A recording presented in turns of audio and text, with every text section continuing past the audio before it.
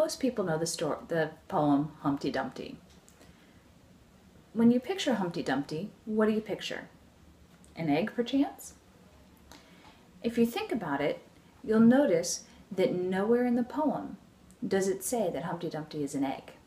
This was a little tidbit I heard a while ago, and it got me thinking, well, if it doesn't say it in the poem, why is he always drawn as an egg? So I did a little bit of digging, and here's what I found. The earliest known written version of Humpty Dumpty is from 1810.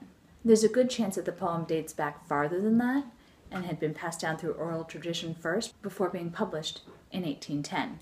The first depiction of Humpty Dumpty as an egg was probably in Lewis Carroll's Through the Looking Glass in 1872, where he is drawn as an anthropomorphic egg.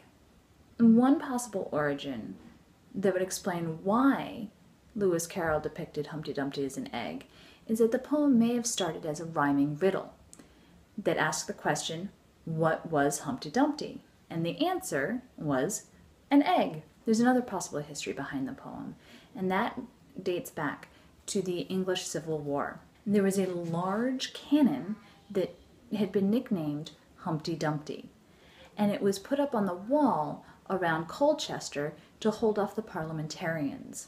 In June of 1648, the wall underneath Humpty Dumpty was damaged by parliamentarian cannonballs, and the cannon then fell to the ground.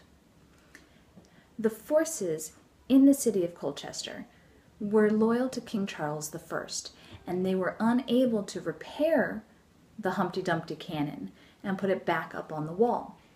2 months later, Colchester fell to the parliamentarians. Thanks for joining me for Fascinating Fact Friday. I'll see you tomorrow for Sock Puppet Saturday. Bye!